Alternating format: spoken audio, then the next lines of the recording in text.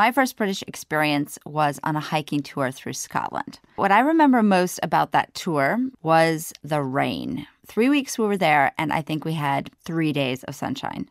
And I don't think I would have survived the wet there if it hadn't been for what Robert Louis Stevenson referred to as the king of drinks, and the Scots themselves call the water of life, their whiskey. Now, each region in the country has its own unique single malt whiskey, and there are nearly 100 distilleries in the country.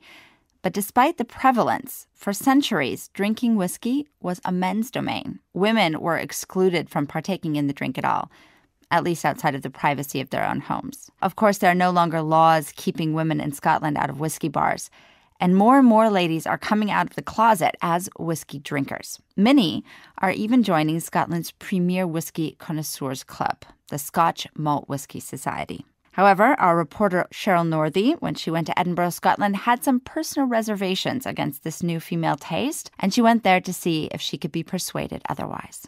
Okay, so my dad has this nightly ritual where he grinds up ice in this really old machine that makes this horrible sound like grinding bones. And then he packs it into a tumbler and fills it with whiskey from this crystal decanter we have. And this is the crazy bit, right? He just splashes a little bit of ginger ale in and the whole ice shoots up, and I would bend down and slurp it up. That was when I was a kid, slurping my dad's whiskey. Looking back now, it's terribly unsophisticated. And, whiskey is for men, like my dad. So when the rain lured me into the Whisky Bar on a recent trip to Edinburgh, Scotland, I was really surprised to see this young woman, about my age, sitting at the bar all by herself. She was swivelling on a stool and looking wistfully out the window with this tiny glass of honey-coloured whiskey in her hand.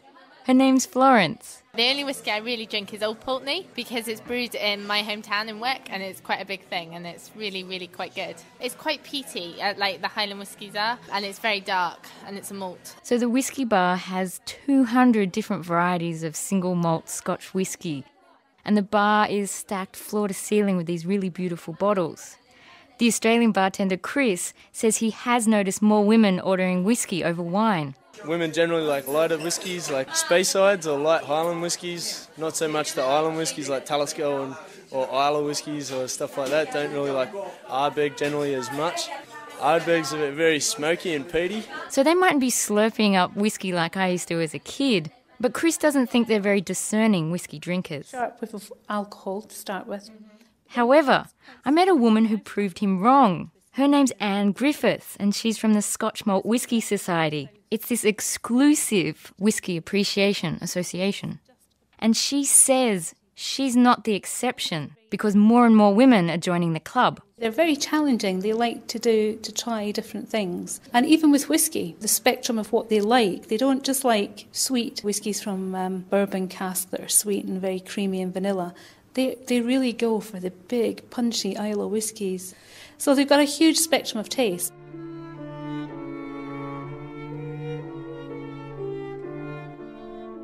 I sat with Anne in these 18th century vaults. It was this beautiful old sandstone building, and inside the room had wood panelling and these really gorgeous tailored sofas. It was really, really sophisticated, actually a little bit intimidating. So in front of us is this long teak table, and on the table are these 2 tiny little glasses with amber-coloured liquid inside. So she showed me how to drink whiskey, and we swirled the whiskey around in the glass, and the alcohol clung to the sides and dripped down with tiny tears. Gently nose it, and then take a little sip onto your tongue. Just a little sip. Wow! Now it's beautiful, sweet sensation right at the front of your mouth, drying up as it gets to the back, and already you can start to pick up lots of sharp, citricy notes. Bit of vanilla there at the sweetness when you got it at the beginning. And it was really overpowering, and I thought, this is what whiskey's about. So when she picked up this sterling silver jug and started to pour water in my whiskey glass, I flinched because I thought of my dad and his ginger ale. That's a very strong whiskey. So what we would also then do, take some water and just to put a little drop in because What you're doing when you add water to whiskey is the only thing that you're really taking down is the alcohol. But what it really does is it opens up all the components that are in that glass. There's lots of flavour compounds. So while she's talking, I take this sip of my whiskey and water mix, and then I realise just how sensuous whiskey can be. And as the warm liquid trickled down my throat, another childhood memory came rushing back. Not about slurping up spills on the kitchen counter, but it was about my dad again. This time we were eating pancakes in this converted wool shed. It's cold outside, but it's warm inside, and I can hear the clanging of the pulleys on the boats in the harbour. And all of that from just one tiny sip.